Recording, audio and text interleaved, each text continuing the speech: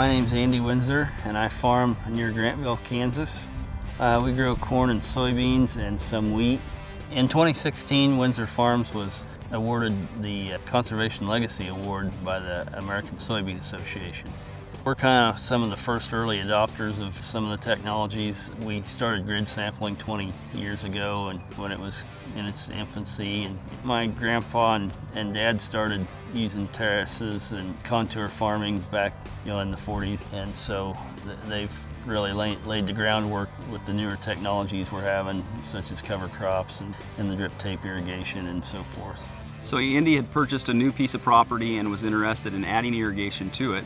And he was looking for something that would fit, something that was odd shaped. He wanted to be efficient with his water that he had. He had a limited amount of water. At the same time, also boosting yields in a very impactful way. We put our first drip field in, which is this one, and we did another field this past spring. And so far, it's just been a good experience.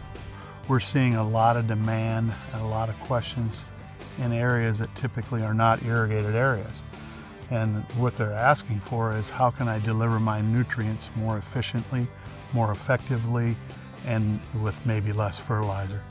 Typical corn practices is we throw all the nutrients out at one time, and we hope they're there when the plant needs it.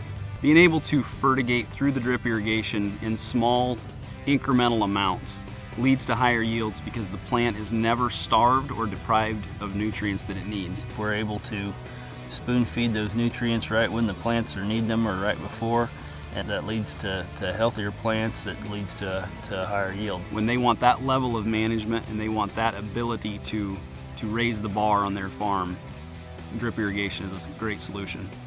So we're not applying it in areas in the soil that there isn't roots, so it doesn't get flushed out of the root zone deeper in the soil or flushed into the rivers or streams and create other issues. It's important that we leave our land and our resources in good shape for the future and for the generations coming. With the drip irrigation, we've got really high efficiency of fertilizer uptake that way. We'll increase yield with that knowledge. Once you look at all the benefits of it, kind of a no-brainer.